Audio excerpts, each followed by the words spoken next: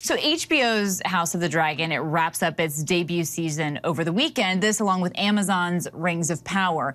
It's one of the new shows that's creating a firestorm over the role of diversity in fantasy and sci-fi series. And it's led to an intense backlash online for actors, and even those we've spoken with in favor of it have been subjected to racist attacks. Alex Presha explores this very heated conversation with the actors, creators, and fans. My name is Ryuko Matoi from the anime Kill la Kill, and she is Mako. Who are you dressed as? I'm dressed as Sam Wilson's Captain America from the MCU. How are we feeling? Overwhelmed, speechless, excited. Costume fans flocking to New York Comic-Con to celebrate their favorite characters, as some of their favorite actors face criticism for merely existing in their respective projects. From dwarves working to save Middle-earth from evil, Durin didn't tell me you were coming. Durin didn't know. To the battle for power in Westeros, to the fight to vanquish the Empire. Black actors have been front and center in these spin-offs and prequels that are taking new looks at familiar worlds. But not all fans have welcomed the change. Racist comments aimed at a black performer. One of the new hit stars of the Star Wars series, Obi-Wan Kenobi, revealing she's been subjected to racist attacks online. Dragons are okay, fire-breathing dragons, and people with white hair that are born like that when they're little and violet eyes, but the black people in it is just a bridge too far for these. That's what he said. With so much backlash, black fans are beginning to think the real fantasy is a world in which they don't exist. From my point of view, I've never been in the public eye to this degree before. Sophia Namvetti plays Disa, Princess of the Dwarf Kingdom in The Rings of Power, Amazon's TV series based on J.R.R. Tolkien's The Lord of the Rings books. It's the most expensive show ever made. One day this will be your kingdom. Some of the things that myself and Ismail and other members of the company have experienced blew my mind. It is violent, it is harassment, it is aggressive, it is racist. It's sometimes threatened the lives of us and our families. As Sophia and her Rings of Power castmates aim to build a world of fantastic proportions, they face criticism from some people who didn't buy into that fantasy. Nobody's asking you what you think. This is what we're doing. And you're invited to come and enjoy and experience. Or if you don't want to, you don't have to. This is John Ridley, an Academy Award-winning screenwriter and director. He also faced backlash last year for his work, creating the first black Batman, Jace Fox. It was less about, oh, he's a black Batman. It was about the Fox family and about the family that just became one of the richest families on the planet. Ridley says it's not necessarily about diversity per se, but rather, are these characters reflective of our reality? And he's become unwavering in his mission. And I would just love for young people out there to not have to bridge that gap between what's on the page and who they are. Representation matters. It mattered in the 60s, it mattered in the 70s, it mattered in the 80s. I mean, it matters. That's LeVar Burton, best known for his role as Lieutenant Commander Geordi LaForge in Star Trek The Next Generation, a series that has embraced black actors from the start, most notably with its casting of Nichelle Nichols as Nyota Uhura in the original series. See, in our century, we've learned not to fear words. So seeing Nichelle Nichols in the original series of Star Trek meant the world to me as a young black kid growing up in Sacramento, California. I was constantly looking for validation on TV when I was growing up, you know? And that's another reason why Star Trek was so important, because it was rare. It was rare to see black people on TV in positive roles, right?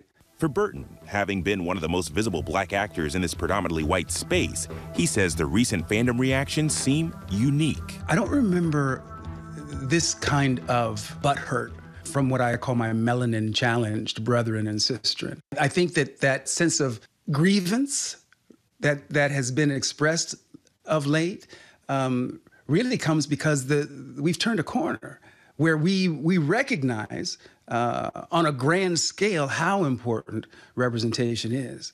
To those who are privileged, equality seems like punishment. Growing up, I didn't see too many people that look like me. I think people really want to feel included. I think that's extremely important. With much of the conversation about diversity happening online, we ventured to one of the only places multiple fandoms can interact in person, New York Comic-Con. This is Juju Green, a movie and TV commentator known to his more than 3 million TikTok followers as Straw Hat Goofy. I try to provide perspective, and not just perspective from my own personal life, but just as like a black man growing up in America. Green found himself at the center of racist attacks last year when he started posting commentary on Disney Plus's The Falcon and the Winter Soldier. So let's talk about The Falcon and the Winter Soldier and how it's already bringing up ideas of racism and microaggressions in the MCU. Anytime he'd post a video like that one, intense backlash would soon follow. For that to come from my followers, people who chose to make me their movie person, and then invalidate my experience, invalidate my perspective, it was heartbreaking. Then came The Falcon and the Winter Soldier finale, directly confronting some of the themes Green posted about. The fight you taking on ain't gonna be easy, Sam. We built this country, bled for it. I'm not gonna let anybody tell me I can't fight for it. Y'all didn't even want to hear the conversation. Y'all didn't even want to have it. Enough said. It took the character of Isaiah Bradley to say it out loud for people to finally say, oh, okay, that's what it's about. I think there's a contingent of people, whether online or in real life, who will always deny that things are about race, but it's good to have the discussion out there either way. Fantasy, sci-fi, creativity, any kind of storytelling, it belongs to all of us. I don't know that I can answer why somebody would be so upset that a person that looks like me would tell the story of being a dwarf in a fantasy show. There isn't an argument as to why people of colour cannot be in a fantasy world. There is no argument, non-negotiable. My introduction to a fan base really was The Lord of the Rings. They're fictional characters for kids and, you know, fans to see themselves being represented as being able to be whoever they want to be. I think it's beautiful what they're doing. We are surrounded by cosplayers and fans and children who look to us and are so happy and excited and grateful. We used to have white actors put on yellow makeup to play Asians. It was wrong then, it's wrong now. When you know better, you do better. The scope of the attacks is widening as studios continue to hire black actors for upcoming projects to play characters that were previously white, including Halle Bailey as Ariel in Disney's The Little Mermaid. Part of that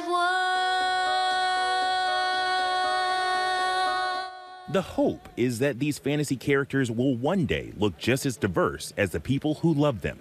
My experience is mine and yours is yours, so there has to be an open dialogue and they have to be able to receive it and understand where other people are coming from. It's not just your show, it's out for public consumption. So if you want to be upset about it, well, go sit in a corner and think about your life.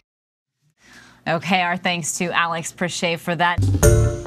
Hi, everyone. George Stephanopoulos here. Thanks for checking out the ABC News YouTube channel. If you'd like to get more videos, show highlights, and watch live event coverage, click on the right over here to subscribe to our channel. And don't forget to download the ABC News app for breaking news alerts. Thanks for watching.